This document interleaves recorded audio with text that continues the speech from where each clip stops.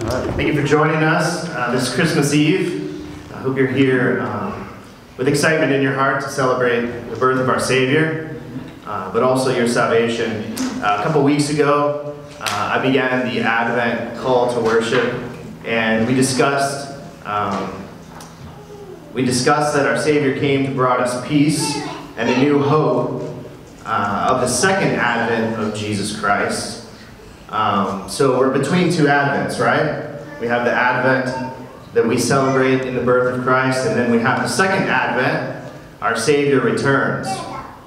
And we discussed that He's enabled us to have the power within us to war against sin, to wage war daily, to fight against our sin nature. And then we discussed that our Savior came as a mercy to His people. We heard through the different songs that were sang in preparation and at the birth of our Savior that He came as a mercy, and then He came as a covenant promise keeper, a faithful Redeemer. Were it not for Jesus' faithfulness, we would not have our salvation. But today, on this last Advent call, I want to leave you with this truth, that Jesus came not only to do these things that we spoke of, but also to give us gifts. We celebrate Christmas with gifts, right? Sure. Yeah, we do. We do. And there's no problem or issue with giving gifts. But if we forget that Christ came Himself to give us gifts, I think we miss a vital part of why we celebrate this season. We do. Listen to Ephesians 4. And He Himself gave some as apostles, some as prophets, some as evangelists, and some as pastors and teachers, to equip the saints for the work of ministry, that is, to build up the body of Christ until we all attain to the unity of the faith and of the knowledge of the Son of God, a mature person attaining to the measure of Christ's full stature. Amen. What a Savior we serve. He was born to die, but in so doing, He liberates us. We can have peace, we can fight sin. Amen. And then He comes and empowers us with the indwelling of the Spirit. And then He also gives us gifts for the church, for equipping one another, so that we can have this body, this unity, so that we can then serve the kingdom, awaiting His second Advent. So this morning, I am going to do the thing that most of you always do not want, but I want to hear a response from your heart this morning. The kids often are the ones that speak, and it says something to the fears that we develop as we age, right? They understand that God is not something to be feared. The crowd is not something to be feared. One another is not something to be feared. They're joyful in their hearts, and so they let us know. So I challenge you this morning to speak to the response that Christ came. He came to die. He came as a baby, but then He came to enable us to have our salvation, to wage war on sin, to have peace. He came as a mercy, and He came as a promise keeper to fulfill His covenant to us.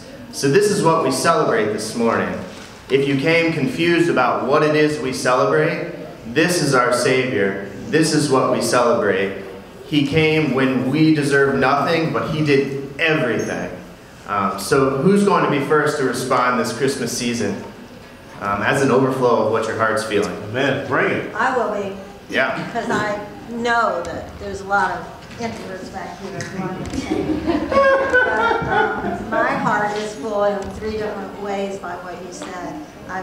As most of you know, I've recently buried my mom, who lived these promises, believed these promises, and lived a faithful life all her life, 92 years. And so I'm full thinking of that. And I'm here with all my family. And Tim and I celebrated 46 years yesterday. Woo! There's a few ups and downs. You may be surprised to hear that. Living with Tim. But God's faithfulness is evident in our lives by having all of our kids here with us. Except it looks like tardy Seth is not quite here yet. He will be. He comes in tardy. But faithfulness, and all of our children have faith in Christ, and married women who have faith in Christ, and have 3 beautiful granddaughters. And so I know we're all so happy with our family, and I'm not just saying that. I'm just talking about the ups and downs, the times when it's easy to give up, and yet the faithfulness that God gives us in our hearts to be able to keep following Him, and then the beautiful rewards that He gives us. And so that's what I'm saying. Well done. Who else? I'll go. Yeah. We You can always count on Big Dad. we're thankful for his hope, his peace. As Amanda's dad has dementia in the last couple of years, but Gabe and I were blessed to share Christ with him and accepted Christ a couple of years ago. And as he kind of dwindles, he always remembers Jesus. I talk to Jesus every day. I pray to Jesus every day. I remember Jesus every day. So a lot of things he doesn't remember, but he does remember Jesus. And he prays to Jesus every day. And he prays with us. So we bought him a Bible last week. He reads his Bible, but he doesn't remember everything. But every time we talk to him, he's like, I'm thankful for Jesus. I'm thankful for Jesus. So it's just the hope that he has now, even when he's dwindling in his mind. But he doesn't forget Christ. And I don't think we should forget Christ every day. I think a lot of times I forget Christ sometimes. I'm busy, and I know I'm a Christian. I've been a Christian a long time. But his just drive to remember Christ, to pray to Christ every day, to talk to Jesus every day, it's such a reminder to me, who's been a Christian for a long time. So every time we talk to him, we get excited about the hope that he has. And one day he will celebrate with Christ with a mind that is full. A mind full of Christ, a mind full of hope and love. So we're so thankful for our Savior who saves all people. Good word. I'm going to be brief, but I'm going to say a word, and if you know what the word means, it's from another language. I want you to raise your hand. Mizraim. Anybody know that word? Mizraim. It's the word Egypt in Hebrew. Today I celebrate the fact that we have some Egyptian brothers and sisters in Christ visiting with us from Pittsburgh. Yes, can you turn around and welcome our brothers and sisters? Good morning and welcome. Because some of you are new, just a bit of introduction to our speaker, but we have kids coming in just a minute under his bed. Our speaker this morning is Zachary, our middle son.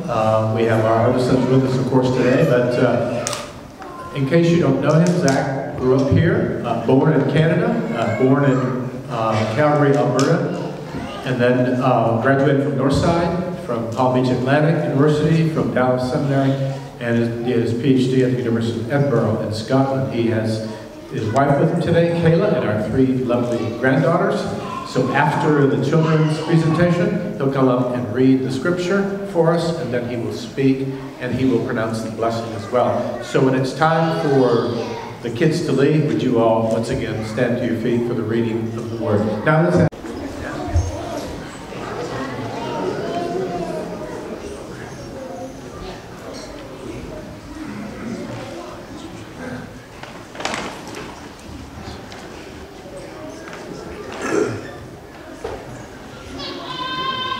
I don't know how we're going to top that. That was pretty great.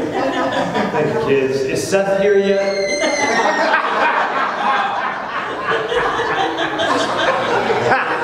This isn't too embarrassing.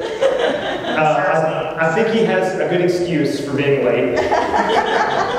Because I just grabbed a random Bible around the house, and I think this is yours. So he might have been looking for his Bible. And I think that's why he's late, right?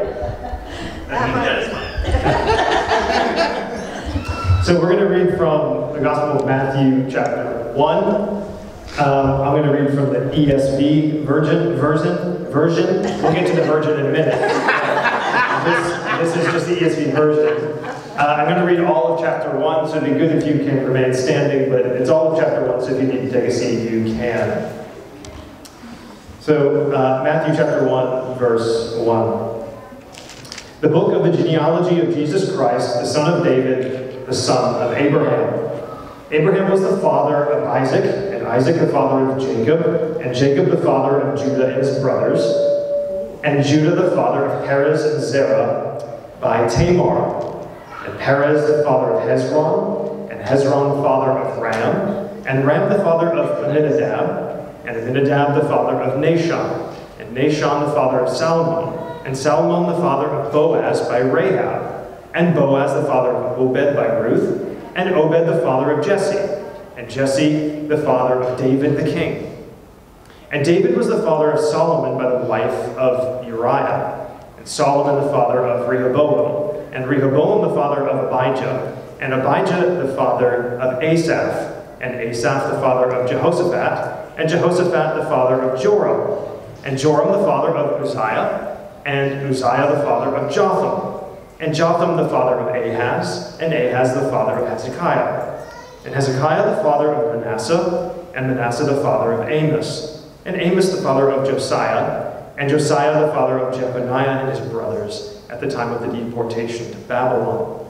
And after the deportation to Babylon, Jeconiah was the father of Shealtiel, and Shealtiel was the father of Zerubbabel, and Zerubbabel was the father of Abiud, and Abiud the father of Eliakim, and Eliakim the father of Azor, and Azor the father of Zadok, and Zadok the father of Achim, and Achim the father of Abiud, and Abiud the father of Eleazar, and Eleazar the father of Matthan, and Matthan the father of Jacob, and Jacob the father of Joseph, the husband of Mary, of whom Jesus was born, who is called Christ. So all the generations from Abraham to David were 14 generations, and from David to the deportation to Babylon, 14 generations, and from the deportation to Babylon to the Christ, 14 generations. Now the birth of Jesus Christ took place in this way. When his mother Mary had been betrothed to Joseph before they came together, she was found to be with child from the Holy Spirit, and her husband Joseph, being a just man and unwilling to put her to shame, resolved to divorce her quietly. But as he considered these things, behold, an angel of the Lord appeared to him in a dream, saying, Joseph, son of David, do not fear to take Mary as your wife, for that which is conceived in her is from the Holy Spirit. She will bear a son, and you shall call his name Jesus, for he will save his people from their sins. All this took place to fulfill what the Lord had spoken by the prophet. Behold, the virgin shall conceive and bear a son, and they shall call his name Emmanuel, which means God with us. When Joseph woke from his sleep, he did as the angel of the Lord commanded him. He took his wife, but he knew her not until she had given birth to a son, and he called his name Jesus. This is the word of the Lord. Thanks be to God. Let's pray. Heavenly Father, we thank you for the fact that you are a God who speaks, and you have spoken. You have spoken through the prophets in many times, in many ways, but in these latter days you have spoken in a Son. We thank you for speaking. We pray that you would open our ears to hear it, open our eyes to see that Son, and to believe in him, to trust in him with all our heart, and to live like it, we pray. In Jesus' name, amen. You may be seated.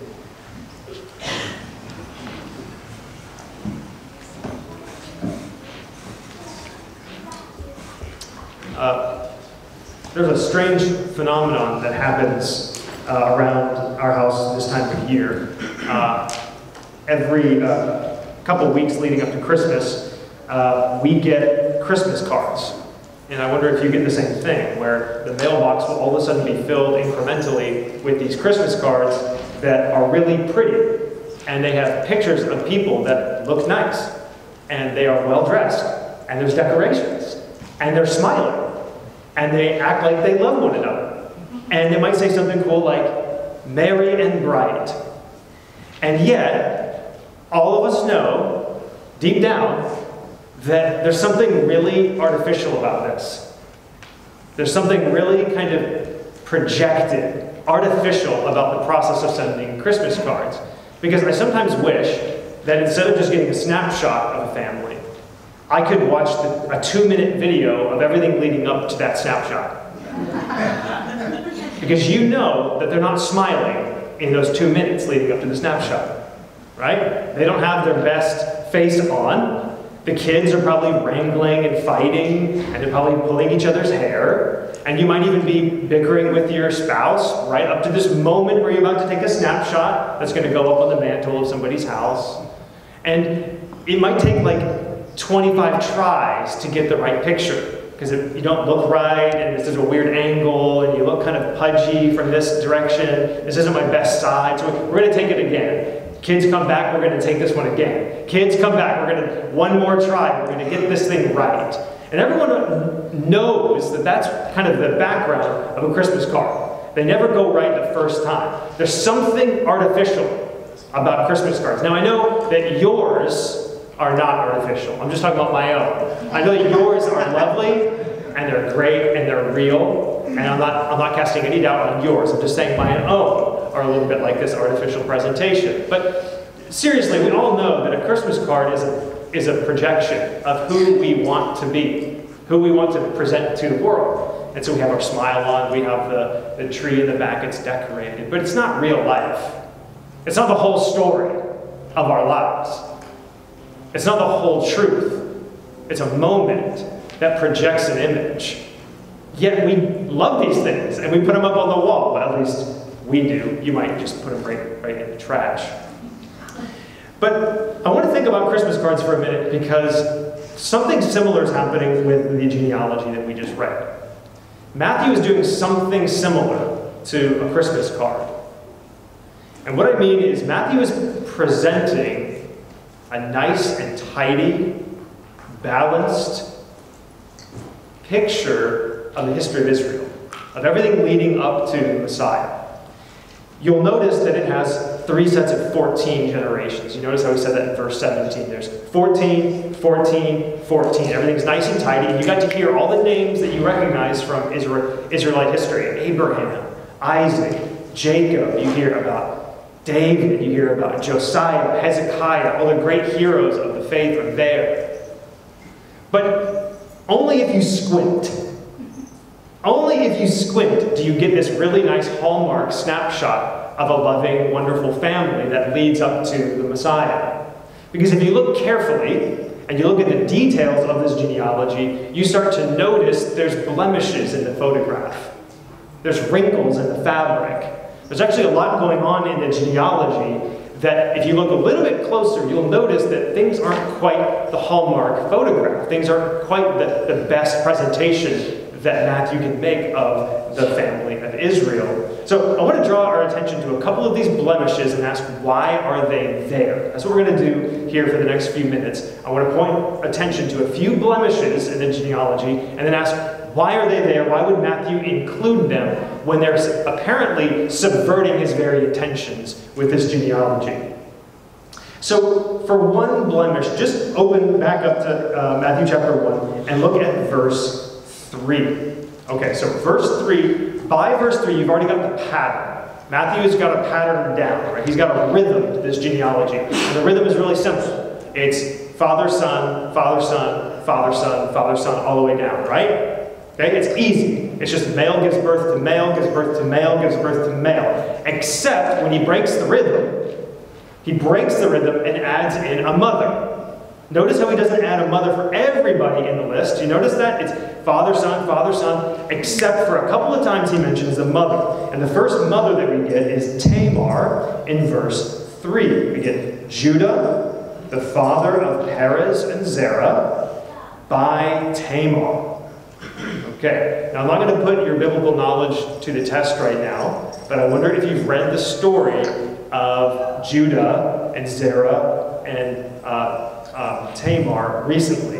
Has anyone read that recently? Okay, we've got one guy that's gone through the life of Joseph and recently read Genesis chapter 38. Now, the circumstances surrounding the birth of Perez and Zerah by Tamar are not the kind of thing you would put on a Christmas card. They're not the kind of thing that you would tell other people about. I'll give you the outline of the story very briefly. Judah, one of Jacob's sons, impregnates his daughter-in-law, with me? His daughter-in-law, when she was pretending to be a prostitute. Okay? All right, it's embarrassing. It's really bizarre. She pretends to be a prostitute. She dresses up like a prostitute, deceives her father-in-law into impregnating her. Okay, that's Genesis 38. I won't give you all the details. There's more details. If you want to follow it up and read it on your own time, please do so. It's very bizarre. Why does Matthew include her? He didn't have to. Remember the rhythm? Remember the structure? Male begets male begets male begets male. You don't need to mention the mother, according to the structure of this genealogy. So why mention a really embarrassing, awkward moment in Israel's history? And I mean this in all seriousness. This is not the sort of thing you want to project to the world. And so if Matthew is projecting a genealogy that gives balance and order and symmetry, and makes it look like God is in control of all the happenings in Israel's history, why would you include this awkward moment of incest? Very strange. Well, it's not the only blemish. That's not the only one. The next one, you don't have to go too far to find the next one. The next one is in verse 5. Look at verse 5 very briefly. And Solomon, the father of Boaz, by Rahab. There again, the rhythm has been broken. Notice? Father, son, wife. Father, son, wife. Why mention Rahab? Now, we might be a little bit more familiar with Rahab. Who is Rahab? I'm going to get some audience participation here. Who is Rahab?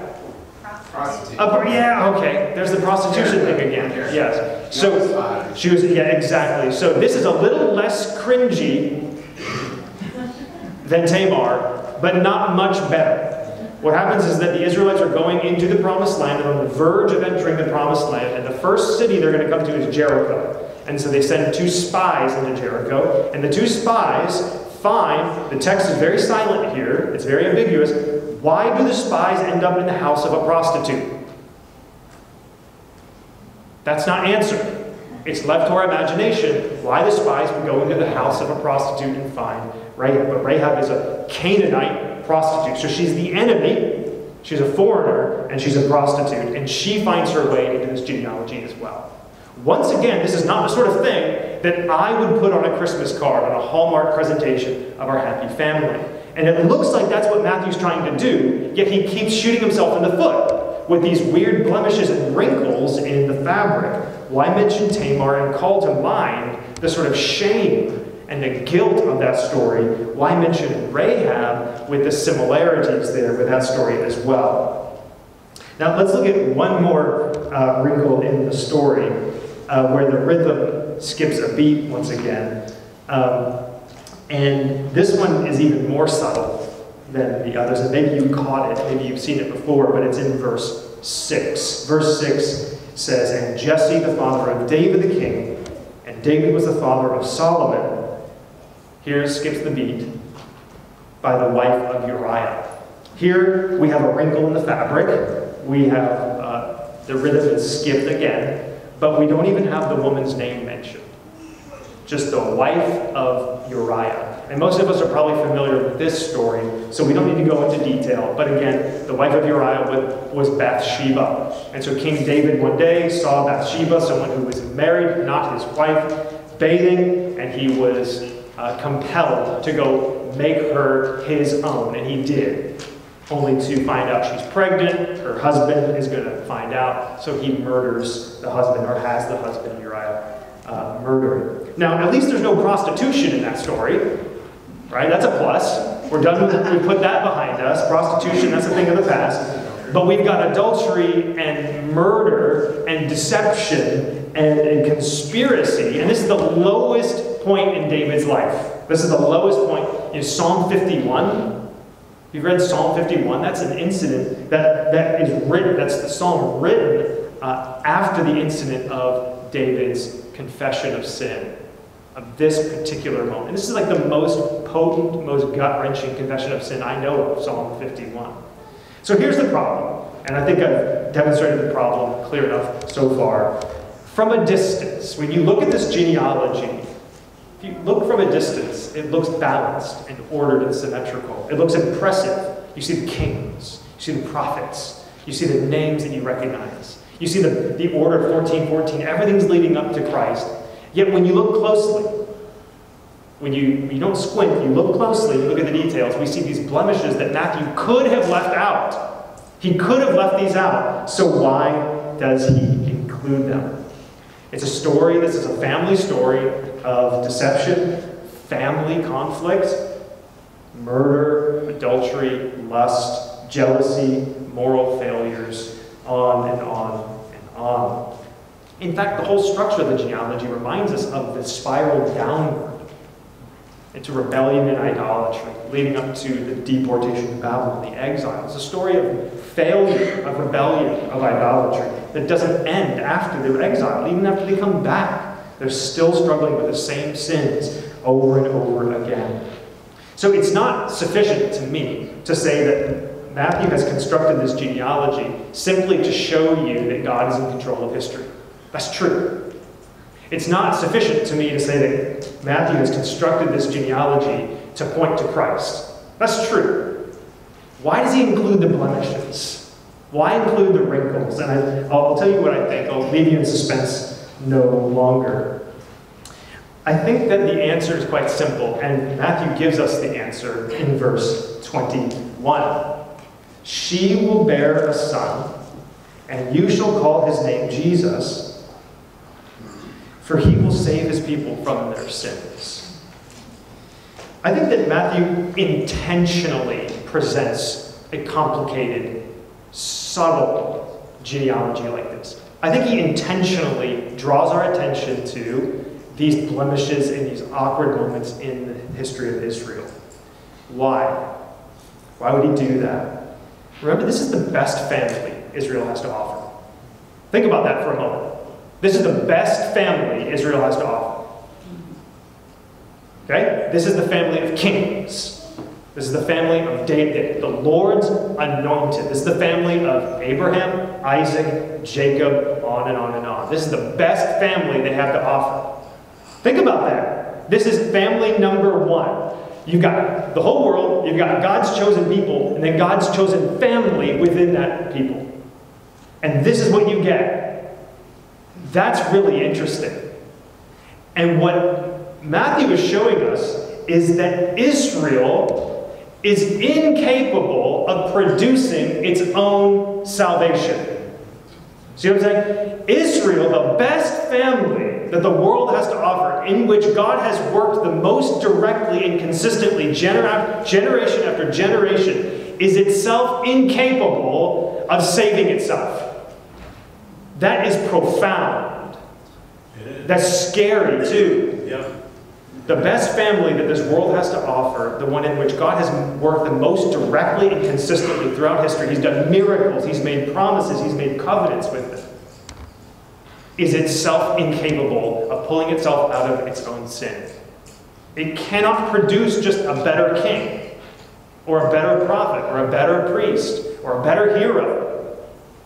The story of Israel shows that every time they produce a new one, that one fails. It's worse than the previous one. It's more mired in sin than the last one. It's a hopeless spiral down, down into sin. What Matthew's showing us is that Israel needs someone from outside to come in. See what I'm saying? Matthew's showing us that the nation of Israel needs somebody to come from outside. Not within, but from outside to come in to redeem it. Because Israel can't redeem itself. It's too bogged down. It's too mired down in its own sin to pull itself out. It must have someone outside, come from outside to save it, or it won't be saved. Now, that's a lie that we believe. That's a lie that we tell ourselves and we believe, that we can improve over time. That as a human race, all we need to do is get together and believe in one another and stop fighting, and we'll make progress. We'll develop. We'll grow. We'll improve this world. We'll make it better. We'll put away the sins of the past. We just need more education. We need more information. We need more communication, right? But with the onset of the internet and all the information and education you can ever get and the ability to communicate, we're worse than ever. And if you think that the 21st century is going to be better than the 20th, I don't know on what basis you think it will be. The history of the human race shows a constant decline in specific areas of our world. It's sad. It's terrible. And the history of Israel is a microcosm of humanity. Right? We can't look at Israel and say, how bad, how awful, how idolatrous. We have to look at our own sin as well. Now, don't get me wrong, I'm a fan of education. I think it's great. I think that information is great. I think progress is great. I'm not declining on those things. But I'm not a fan of self-delusion either. I'm not a fan of believing the lie that we can pull ourselves out of this mess. We just need more information, education, communication with one another. What Matthew is showing us is that just like Israel, just like the best family that Israel has, we need someone from outside to break in. And just give a moment's thought to your own personal life. I've been speaking a little bit about humanity's problem corporately, and humanity does have a problem. The world has a problem. But think about your own personal life as well. And I'll think about my personal life as well. Have you lived up to the standards of honesty and righteousness and justice, selflessness and patience and gratitude that you know in your heart are right? It's not just the world that needs saving. You do too. You personally. And me. I personally need saving from my sins. And that's the predicament that Matthew confronts us with here in a wonderfully subtle way. I think he intentionally presents the hallmark picture with the complicated aspects to it. Have you seen those pictures online where it looks like a normal painting of something like just like a diner or something like that. Just a normal diner scene. But the more you look, the more you see shadows and ghosts and like scary things in it. The longer you look at it, you start seeing more and more things. That's a little bit what like Matthew has done here. He's presented an orderly, balanced image that the closer you get, the more you realize that something sinister is happening. And so this is one of the most important aspects of Christmas, in my opinion. To look squarely in the face of our own sin. Both personal and corporate sin. The term incarnation is the word that we use to describe the time when someone completely other, someone from completely outside, someone set apart, someone not implicated in the sin of Adam. You get that? Someone not implicated in the guilt of Adam. Someone untouched by the selfishness, the anger, the resentment, the lust, and the greed that we swim in every day when someone else, other, became God with us. Over 100 years ago, the theologian Benjamin Warfield preached a sermon with a line that always grabs me. I really like it. And he says, picture eternity past. Picture just before there is creation. It's just God. God alone. In his perfect blessedness, in his perfect tranquility, in the joy of the Trinity, just existing. Okay? Picture that for a moment. And he says, into the immeasurable calm of the divine blessedness, Jesus Christ permitted this thought to enter. I will die for men. That always gives me chills. That always gives me chills to think, in eternity past, before there was a creation, God thought, I will die for men. There was a moment when that happened. Why? Because we need salvation from our sins. Dorothy Sayers has a great essay called The Greatest Drama Ever Staged. She says this: for whatever reason God chose to make man as he is, he had the honesty and the courage to take his own medicine. Whatever game he's playing with creation, he has kept his own rules and played fair. That is the outline of the official story, the tale of the time when God was the underdog and got beaten. When he submitted to the conditions he had laid down and became a man like the men he had made. And the men he made broke him and killed him. If this is dull, then what in heaven's name is worthy to be called exciting? Last line.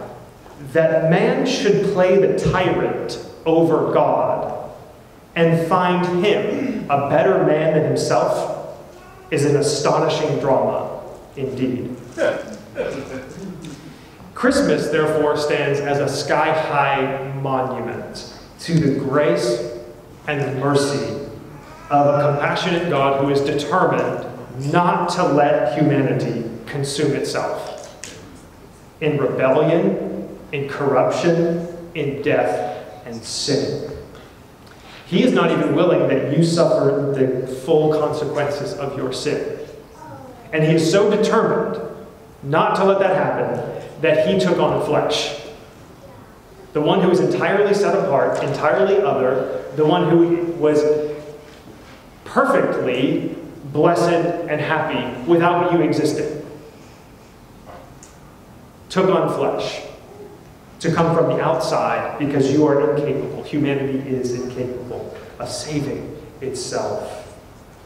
It's a monument. Christmas is a monument to that grace, mercy, and compassion. And therefore, it's also a monument to our own failure in a wonderfully ironic way. Christmas is a monument to our own failure and sin. But it's to God's glory. It's not so that we wallow in our sin, in our guilt, in our shame, but we give thanks. Paul says, you know the grace of our Lord Jesus Christ, that though he was rich, for your sakes he became poor, so that you, by his poverty, might become rich. Okay, let's bring this to a close with 3 very brief points of application, okay? What can we do in response to this? First, recognize that there is room for you in the family tree. Okay? Recognize that there's space for you in the Christmas card. Okay? Sometimes we approach church, we approach religion, we approach scripture as thinking we have these saints, we have these prophets, we have these kings, and that's not who I am. That's not me. I don't fit in. It's just God doesn't work for me. Religion doesn't work for me.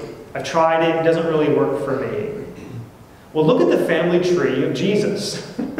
Look who's in his Christmas card. What we've seen is just godless behavior, people without any faith at all, apparently. Broken families, people who have wasted their lives. People who have had no interest in the things of God. People who know what God says and just do the opposite. Is that anybody here this morning? Well, there's room for you in the family tree. There's room for you in the photograph.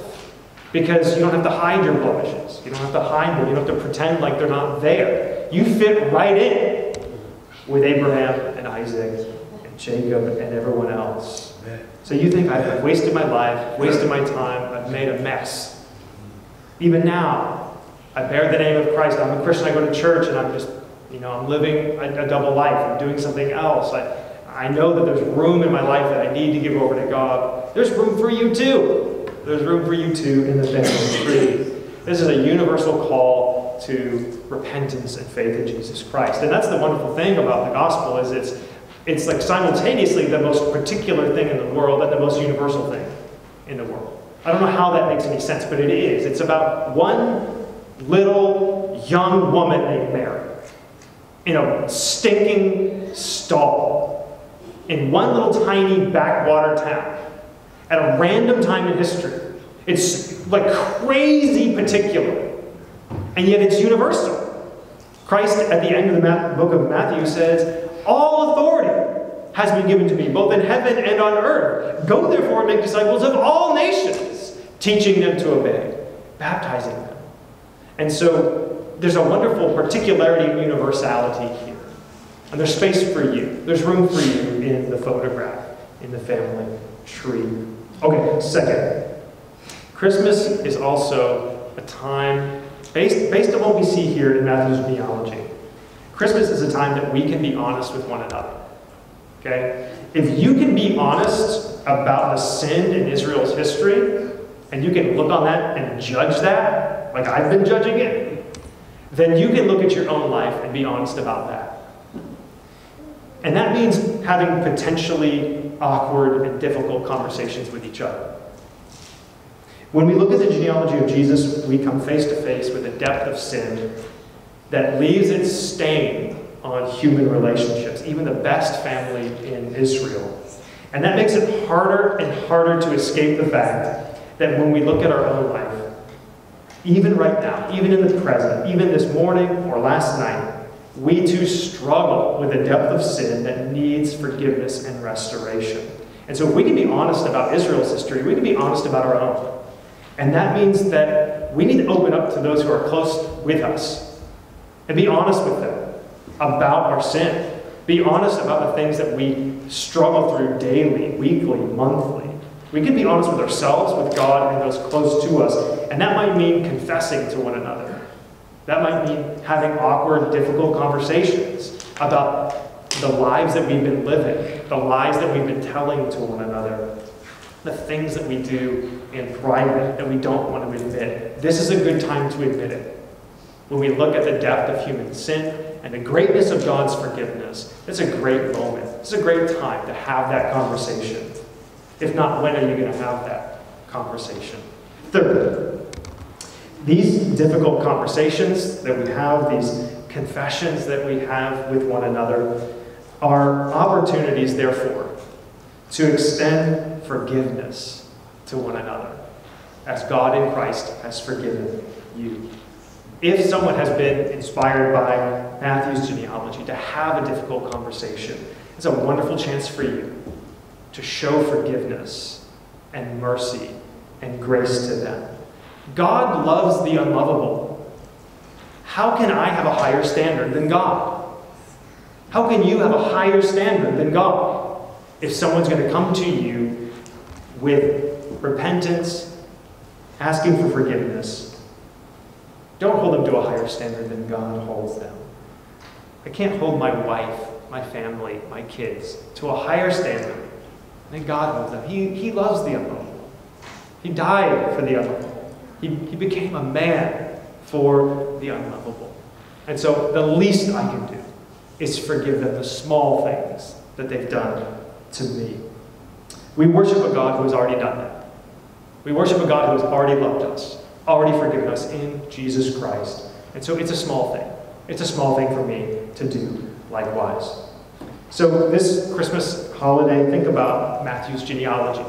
Think about all the names and all the great stories that come to mind.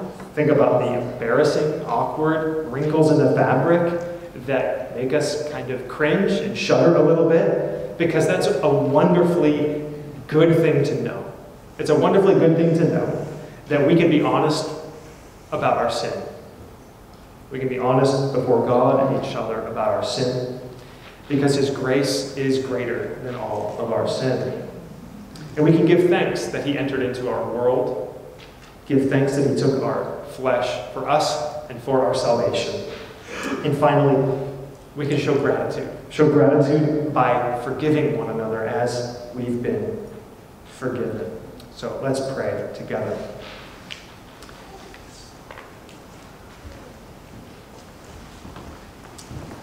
Heavenly Father, we thank you once again for the Christmas story. We pray that you would make it real to us in our lives, that we would truly understand it and be grateful for it and live in light of it. We pray, Lord, that you would bind us together as a church in harmony and in the fellowship of the gospel. We pray, Lord, for family members visiting from out of town, that you would richly bless our time together. We pray for visitors who are traveling, that you would send them on their way in safety. And we pray, Lord, that throughout this whole Christmas season, you would keep ever present in our minds the true reason for the season. We thank you for Jesus Christ, His incarnation, and his life and death for us. We pray in his name. Amen. Amen. If anybody thinks or imagines that they're religious, but they don't put a bridle on their tongue, their religion is empty. Religion that is pure and faultless, that our Father accepts, is this: to visit orphans and widows in their misfortune, and to keep yourself unspotted, unpolluted from the world. I'd like to call a moratorium for the next 10 years on all entertainment and Christmas concerts for the next 10 years. And all of God's people in this country would take the Christmas season to give, to visit orphans, to visit those in prison, to visit widows, to take care of the needy who have no Christmas. Well, tomorrow, Christmas Day, if you can, if you are willing, if your schedule permits it, join us at the Carlton Manor Boys Home in Pinellas Park. We are bringing a fried chicken dinner, cornbread, mac and cheese, beans and rice, and cobbler to the boys at 1 o'clock. Now the food will be cold because we have to store it here for the rest of the day. But then they're going to be heating the food up from 1 to 1:30, and we can mingle with the boys for about 20, 30 minutes. And by the time the food is ready, then it'll be time for our departure, and we'll sing maybe a few songs. Now remember, these are boys without parents. As the little boy Sammy said to me last Tuesday, I was asking him who gave him such a wonderful name. His name is Sammy, or Samuel, which means asked of God. And he said, well, I've never had any parents. I don't know who gave me my name. And that struck a chord in me. He has no home to go to. There's none. And we could pay him a visit. We could visit this orphan in his time of distress and bring some love. It's time for the entertainment wheel to stop, and it's time for the gift giving to start. Amen? Amen. Thank you, 3 of you. Appreciate that. James, give us more details on this. Come and take the microphone, would you, James? And let them know where to go. Especially, where's the address of this place that we call the Carlton Manor Boys Home? And after James is done, Zach will pronounce the blessing. Thank you. I don't know the address off the top of my head, not gonna lie. We need to bless. Give it with me, I'll give it to you. I don't know it off the top of my head, but 1 o'clock is where we're going to be visiting, Pastor Cole said, in Pinellas Park. So 30 minutes, 20 minutes, if you can come for 10 minutes, that'd be great. More of that. It's like right next to the Park Boulevard. Park Boulevard, right behind the tropical smoothie, yep. Yeah. So park in that parking lot, walk over, it's right next door. 64th Street. 64th Street, yep, right off Park Boulevard, so. I'll send out the address this afternoon on the women's text. Perfect. Most of that is Very just- good. 1 o'clock, come hang out for a little and go about your day. Thank you. Thank you, James.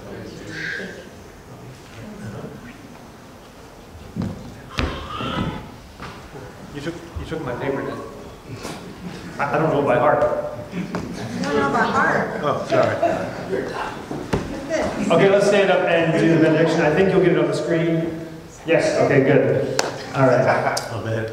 All right. Glorious Father, let us be joyful yet humble before all people on Christmas Day. In view of the gospel, stir us to serve the needy, comfort the grieving and the widow. Strengthen the weak, give hope to the orphan, feed the hungry, welcome the aliens and immigrants among us. And humbly share the good news of Jesus, our Savior, with those who are perishing. Let us all go forth with joy and sincerely carry the name of Jesus. Thanks. Thanks be to God. Thanks everyone, you're dismissed.